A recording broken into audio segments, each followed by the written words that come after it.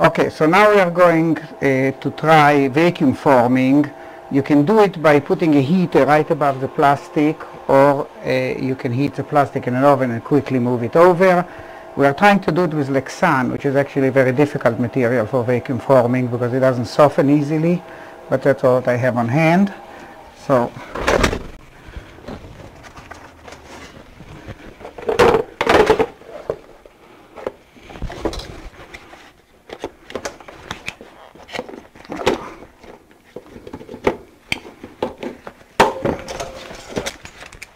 okay, you can go on.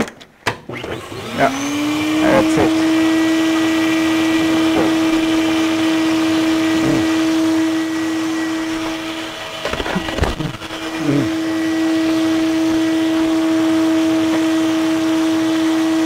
Okay, then you can chop it off.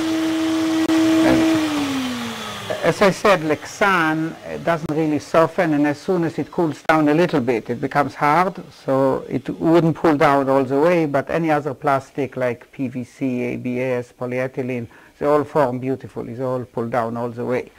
So for the vacuum forming, all what you need is, it's still a bit hot, but for the vacuum forming, all what you need, it looks terrible, but anyway, it shows the principle. So you need a bottom mold, okay, and the vacuum will actually spread around. So you don't need to make grooves or anything. The vacuum will spread around the corners. You need a top frame to clamp the plastic, okay, otherwise it will just pull in, the ends will pull in. It wouldn't, okay, and then you need a heated sheet of plastic, and that's it. It just takes 1 second, let it cool down. The advantage of Lexan, of course, it's strong, but it's shatterproof. So, and you have to leave it, for normal plastics, you have to leave it completely to cool down because, you know, it still can distort if you take it out of the mold. The Lexan, it's very hot still, but it's already hard. But normal plastic stays soft a long time. So it will form beautifully, but you have to leave it to cool down. Okay, another process which is sometimes useful is replication of parts in plastic. Now, today a lot of the plastic parts of special shape can be made by desktop printers, by 3D printers, desktop 3D printers, but sometimes you still need a part with a very good finish or with very good properties of plastic, like a filled plastic, which cannot be used in 3D printers. So the way you make it is you make a mold of silicone rubber, and then you pour any plastic you want, including some molten metal too if you want, into the silicone rubber mold. So let's say we have this knob, just as an example, and we want to make a copy of it. So what we do is we put the knob in a little box and cover it with a silicone rubber. This is not the silicone rubber adhesive I showed you in the caulking gun. This is silicone rubber mold making material, which actually doesn't stick to anything. That's its uniqueness. It doesn't stick to anything, so you don't have to put any kind of mold release or anything. So you just put it at the bottom of a little cup, mix the two components, mold making silicone rubber, and over it, and cure it, and you get a part like this. So basically this came out from this. Okay, this is how it came out from the mold, and it pulled out. Because it's so flexible, undercuts are okay. For example, you can see 2 pins sticking inside, and these 2 pins are actually the 2 holes for the set screws. So it's no problem at all to mold it, including the holes, because it will pull out and release themselves. So you can even see this has Allen screws. You can even see the hex inside the screw copied here. By the way, the ability of this process to copy goes down to a molecular level. Like if you trace the surface here with a probe with molecular resolution, and you trace the surface of the copy, they follow within molecular resolution. The reason I know that for sure, because think of replication of records. Like a normal LP record of the old days had something like a 50 micron groove depth, but near 100 dB dynamic range, which means that the modulation was at the nanometer level, at the bottom, for 100 dB below 50 micron. Okay. So anyway, so it's a perfect process. It is not so good dimensionally, because this can distort. It's flexible. So if you want it dimensionally more accurate, you have to put some metal screen inside before you pour the rubber to just make it a bit stronger. But it's very, very good for surface texture and every little detail. Now, one other thing, when you mix viscous materials like some epoxies or silicone, there's a lot of air bubbles trapped in it. So what you have to do, you have to mix it per instructions, put it in a vacuum chamber like this, and degas it. Degas it means you start up the vacuum, say, and you leave it there for half an hour until all air bubbles exploded. And you have to put in a container much taller than this is because it will foam up, at least 3-4 times taller. So let's say I degas the rubber, put this in a plate, poured the rubber over it, heated it up or waited a day, took it out, and now I have a mold. So now I want to cast a copy of this. So the best way to cast a very high quality copy without air bubbles or defects is cast it in vacuum again by sucking in the epoxy.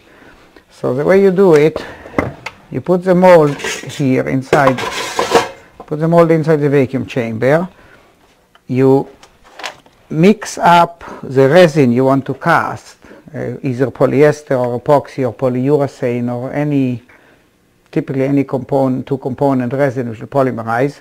If you want the best result, you have to degas this first as well. So you only put in less than a third of the height, put it in the vacuum chamber, and first you have to degas the resin itself, so there will be no trapped air bubbles. So you put it under vacuum, you can see the vacuum going up. You wait for full vacuum, bubbles will start forming. Okay, so you leave it there for half an hour until the bubbles collapsed. Take it out. Now you have degassed resin, and the same thing as you did before, degassed silicone rubber. Now you put a feed tube in, and with a rubber plug, one end of the feed tube goes in the resin. I don't know if you can see it here. This is the resin with the feed tube. Okay, other end of the feed tube goes into the mold. Now it's a good idea, because sometimes you can overflow or suck in a bit too much. It's a good idea to put a guard around the mold, so if it overflows, it doesn't mess up the oven. Just put in a guard like this. Put the other end of the tube in the mold, and now it can be a bit higher because there is a guard there. Like this. Okay. Now, as you start the vacuum, it will suck out the material, fill the mold.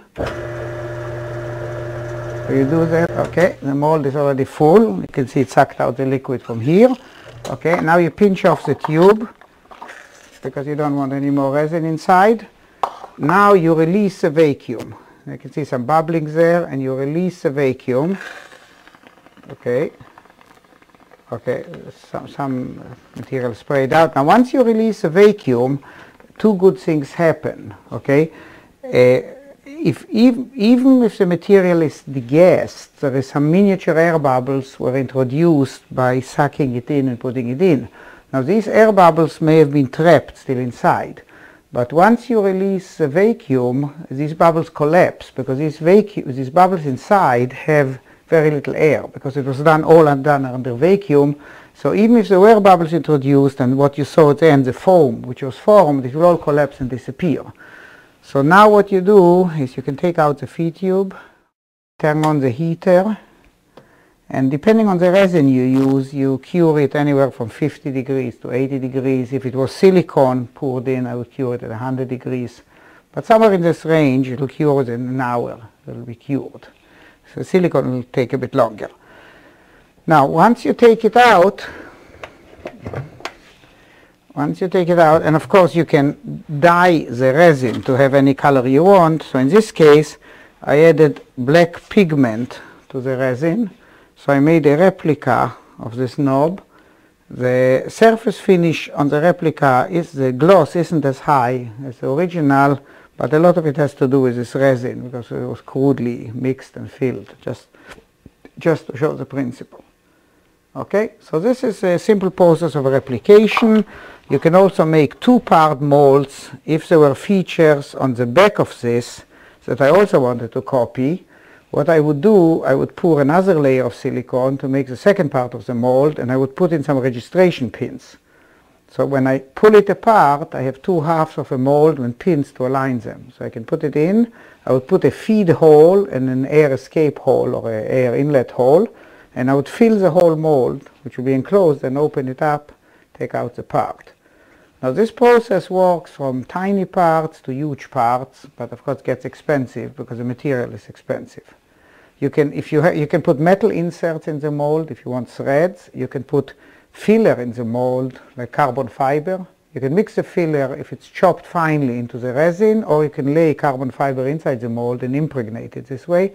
This is also the process you impregnate electrical coils or other things which have to be waterproof and very durable, because usually air will be trapped everywhere. So the only way to impregnate something with resin is through a vacuum process like this. Now, a very interesting property of silicone is that short term it can take very high temperature. So if you made this mold, especially if you made it from red silicone, which is higher temperature, you can easily melt zinc alloy parts and pour the molten metal into that. You can, even some aluminum alloys can be poured into it once or twice, but it ruins the mold. If you use it for plastic, you can make hundreds of parts with one mold. If you use it for metal, maybe you can make 10 parts. But there is a common zinc aluminum alloy used for die casting, and you can cast parts in the silicone from this alloy, and they look perfect, just like die cast parts.